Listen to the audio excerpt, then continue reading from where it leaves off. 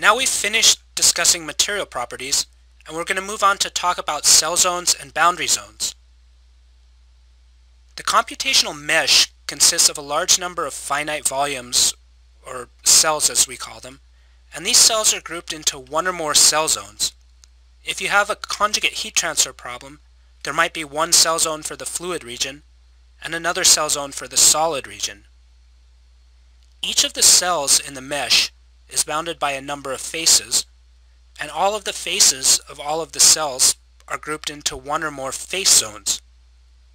Some of the faces are located on the boundaries of the model, like we see over here in the green face, and the zones that these faces belong to are called boundary zones. So to summarize, in order to solve the problem, cell zone conditions need to be applied to all of the cell zones, and boundary conditions need to be applied to all of the boundary zones. Defining cell zone conditions is easy. You just select cell zone conditions in the problem setup tree, and then you select a zone from the list of available cell zones, tell Fluent whether it should be a fluid zone or a solid zone, and click Edit.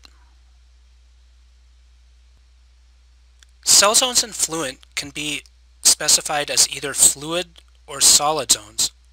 A fluid cell zone, which we just referred to as a fluid zone, is a group of cells where all active equations are solved, and a solid cell zone is a group of cells where it only solves the energy equation for conduction in the solid.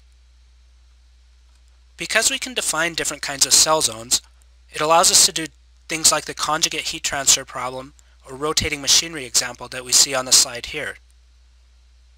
On the left, there's a conjugate heat transfer problem where it's a simulation of a copper heating coil in water, so you need to define a fluid zone for the water and specify the material properties for the water, and then in that zone it solves the equations of flow and heat transfer.